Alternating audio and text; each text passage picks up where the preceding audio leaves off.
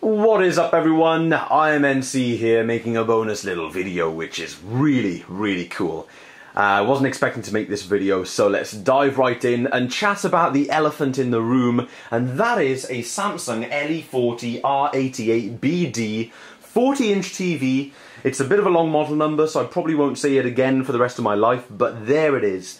There is a story behind this. It's not a very interesting story, but it's very cool nevertheless. So, what happens when you start a new life, or you move into a new place, or you have a new family member, a little baby, and you're trying to get started and you haven't got much money and stuff, is your family and friends, sometimes close family, close friends, or even distant family and distant friends, everyone seems to step up and help you in your time of need.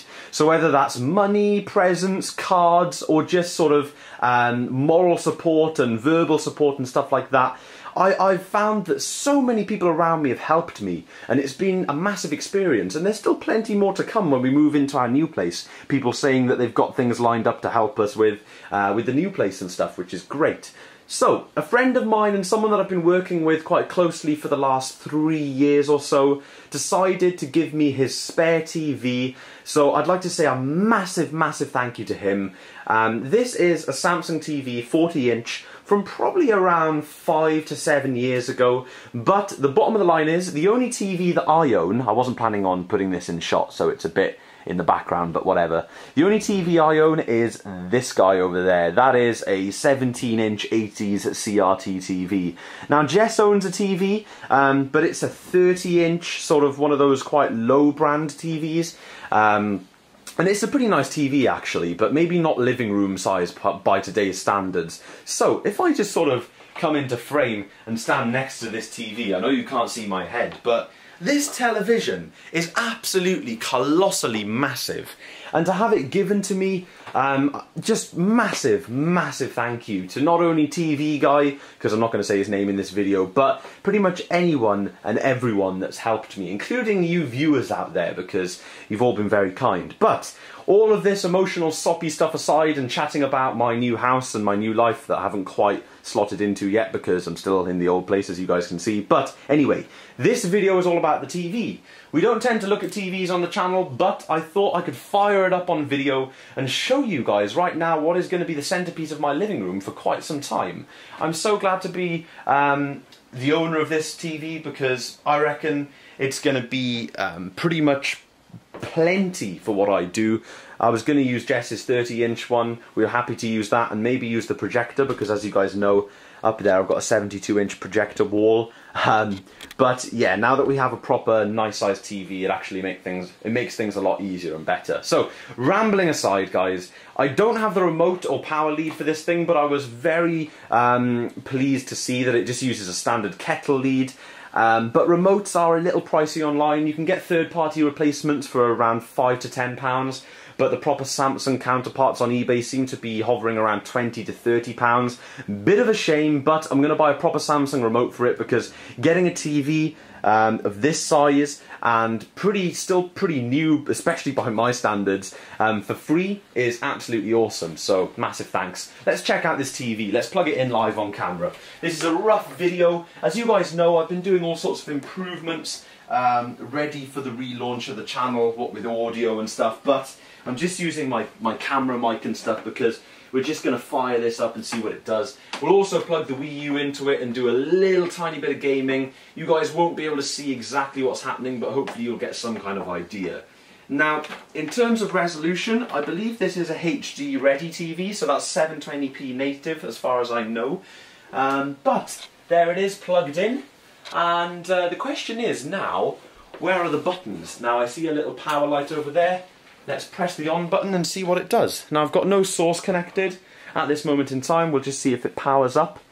The power light looks promising. And there it is. It's been left on channel 4, S4C. That is a Welsh only channel.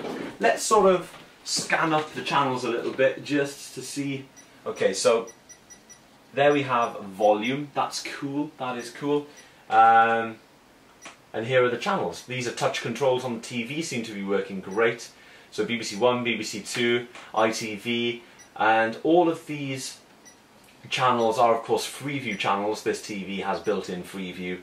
every TV does now. So there's not a lot I can show you without any kind of input. So guys, I just realised that I didn't show you the connectors on TV, and us nerds love to see the connections.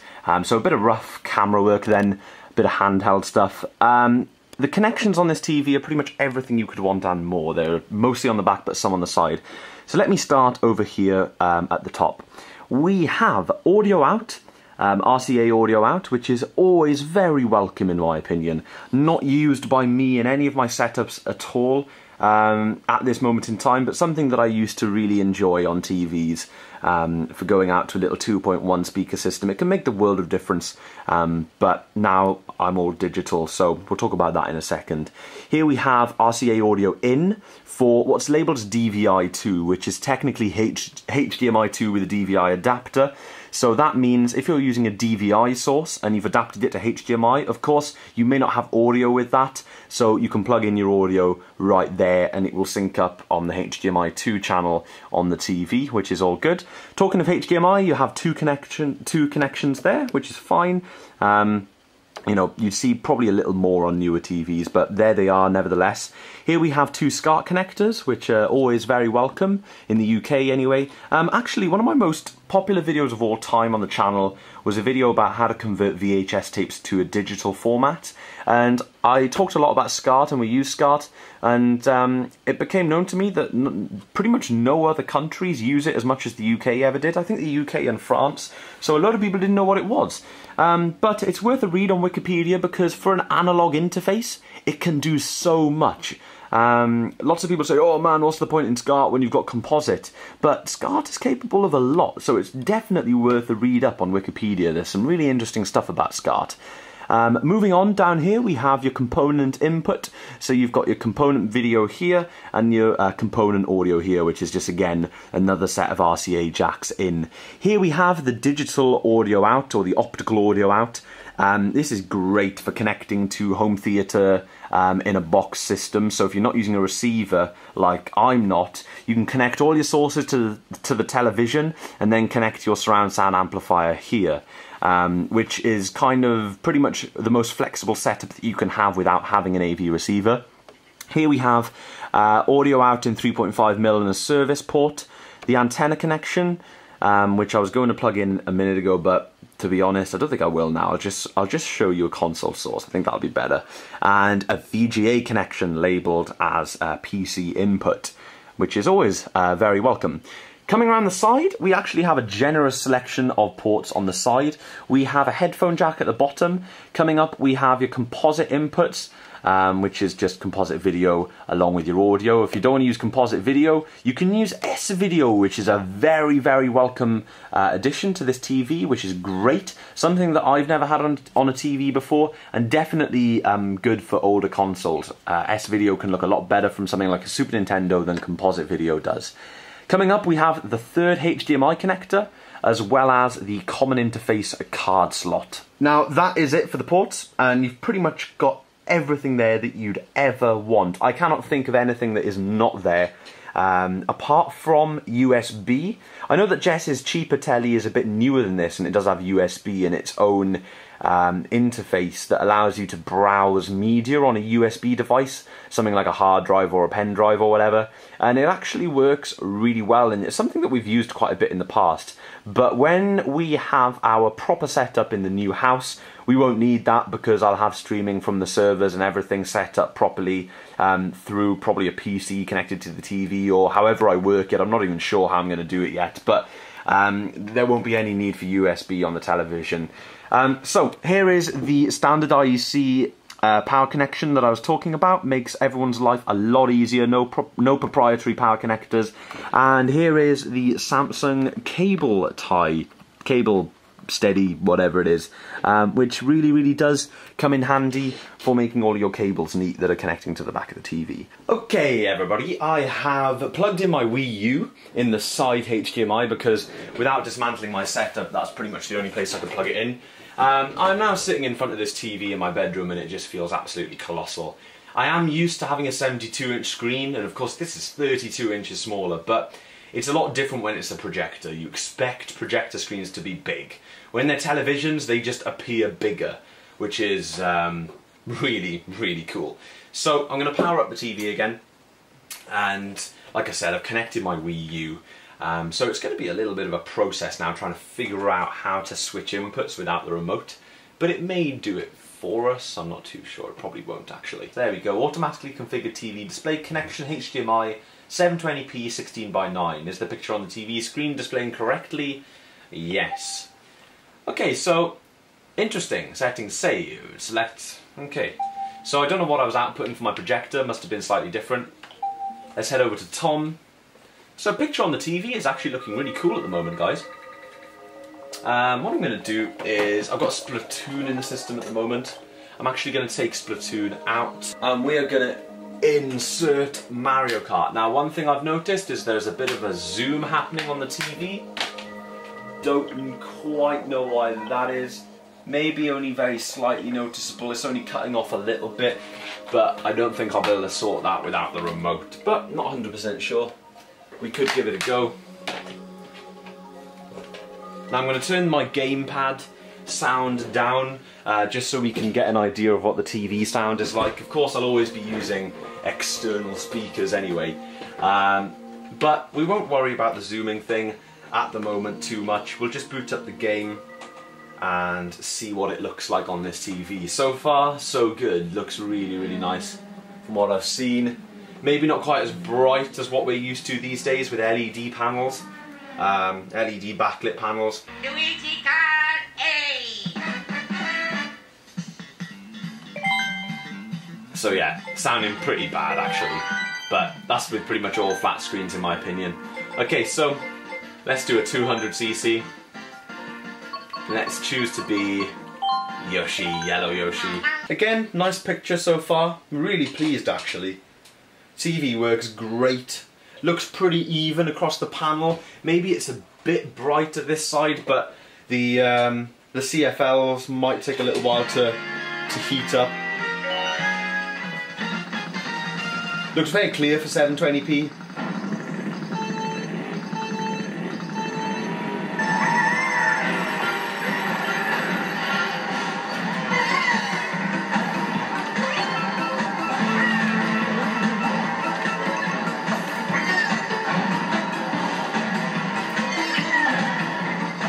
Whoa.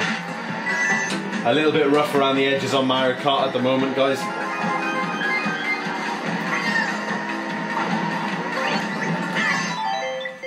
Alright guys, so I'm just going to quit to a different sort of looking course just to show the variety of the TV. 200. Something that looks quite a bit different. Something nice and bright and vibrant. The airport is always good. And then I may load a different game, something less cartoony, just to show some diversity. Lovely colours on this TV, guys, lovely colours. This would have been an expensive model in its day.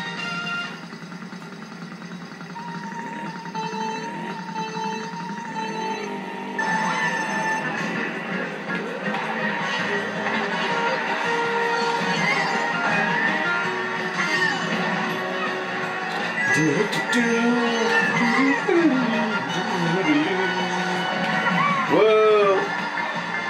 As I say guys, a little bit off practice on Mario Kart, you'll have to excuse me. Oh gosh.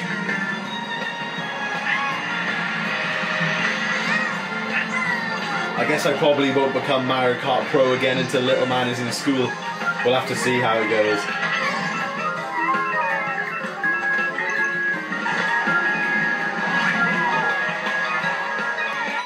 Okay guys, so that's a good little example of some brightly coloured graphics. I'm actually very pleased. As you can see, we are zoomed in a little bit too much. If you take a look here, you can see the four things around the blobs, but we are a bit zoomed in, so I'm just going to see if I can sort that without the remote. Alright guys, so one thing I've done now is I've quickly plugged a phono cable into the back. My optical cable wouldn't reach, but it won't make much of a difference. I'm just going into the auxiliary 1 input on my surround sound now, just because I was just getting temporarily sick of television audio. So, I'm loading up Resident Evil, which is probably the second darkest game I've got for the Wii U. Resident Evil Revelations. I own Zombie U as well, but I'm less familiar with that game. I still need to play through it. I managed to beat this game really quickly, actually. I got really into it. I think I only did it on easy, but it was still pretty cool.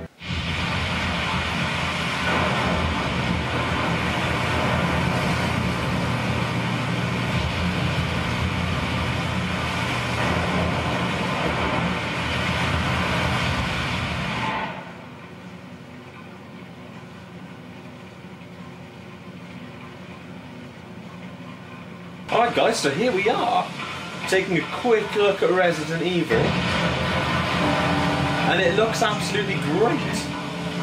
So one thing about this TV, it's only 720p, but the general quality is really good. I'd rather a good quality panel 720p TV than a crappy panel 1080 TV.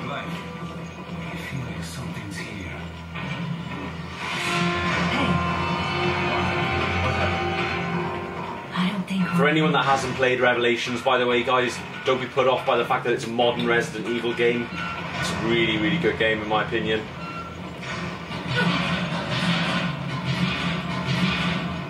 It's got a nice eerie atmosphere about it.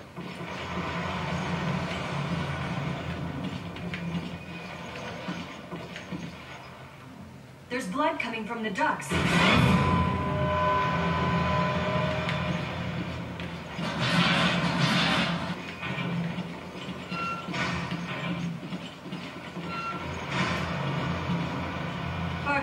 Give me a hand here. Alright guys, so in conclusion then, I know we've only looked at one source, and only time will tell, but so far I am absolutely loving this TV. It looks great. I'm not sure how much is coming through on camera. Let me actually have a little look to see how much is coming through. You can kind of tell how good it looks. To me, it does look pretty damn good, and I'm very, very grateful about receiving this for free. Very, very grateful. So that is the conclusion of this video, guys. Again, Resident Evil, good game. This TV, excellent stuff. Expect to see it in future videos. This will probably be my main TV. Huge thank you for watching, everyone. Please remember to give me a thumbs up if you enjoyed the video. If you didn't, feel free to give me a thumbs down, and please tell me why you did not enjoy in the comment section. If you're new here to IMNC, please consider subscribing. I make all sorts of videos about all sorts of things that are fun, geeky, techy, all sorts of different things. So thanks a lot for watching once more, and I will see you in the next one. It took a full 11 years to finish constructing the world's first Aquapolis, the floating city of Terra Grigia. A sustainable metropolis operating on a massive solar energy matrix and equipped with the latest green technologies. Never before had solar energy been used to supply power to an entire city. But in 2004, Veltro